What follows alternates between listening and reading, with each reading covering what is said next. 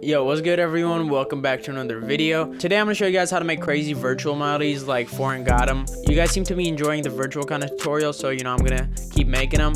And if you guys know ForeignGotEm, you know he likes to make a lot of these virtual futuristic kind of beats for Uzi and TyFontaine. So today I'm going to show you guys how to make that kind of stuff. And before we get started, go tap in with me on social media at inquires. But let's lock in. Alright my friends, so here we are in Fruity Loops. And let me play you guys a quick snippet of it so you guys get the vibe.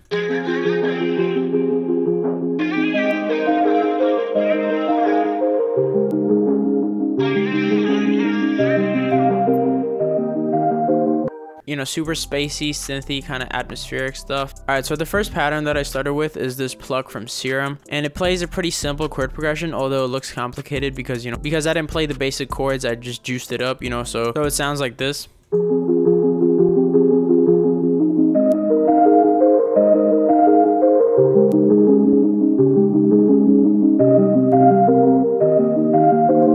And so the chords are pretty simple actually.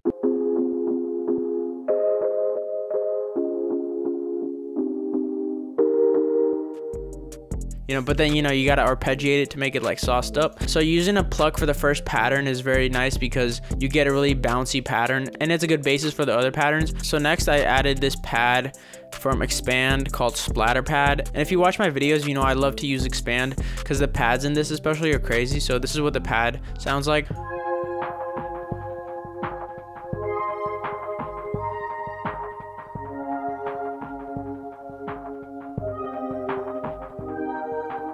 As you can hear, there's like a texture in it, but that's why I cut out all the low and high ends to make it more subtle.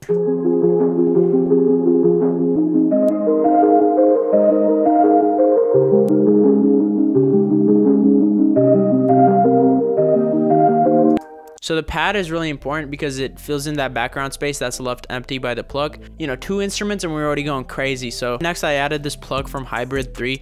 This is more like a melody pluck and it's way more bouncy.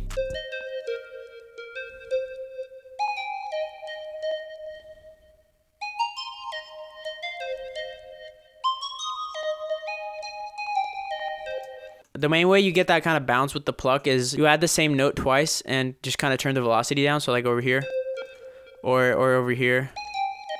And definitely mess around with the velocities. As you can see, like over here, I've turned it down. So with this now, it's really bouncy.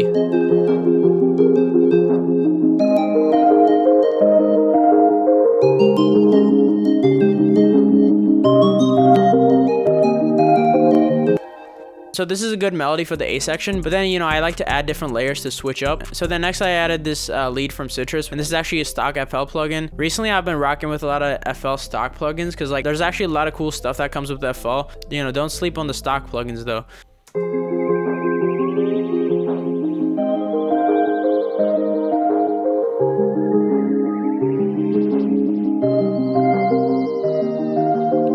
So the pattern for this is really simple, it's just single notes, but then I made the notes slide with my MIDI keyboard pitch wheel.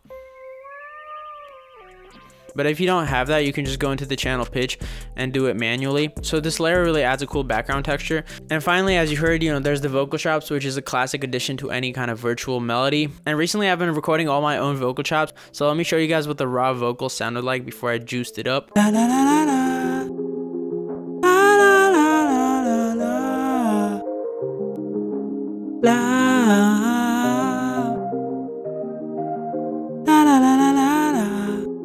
Low-key already hard, but a little too in your face. But the main effect that I put on the vocals to sauce it up was just auto-tune. And the main thing I do with this is just format shift it, so it just changes the throat length and gives it that kind of chipmunk effect. And after that, I just put some Valhalla and also some tremolator just to kind of make it feel more wavy. It's kind of like a gate. Alright, so then after I juiced it up, this is what it sounds like.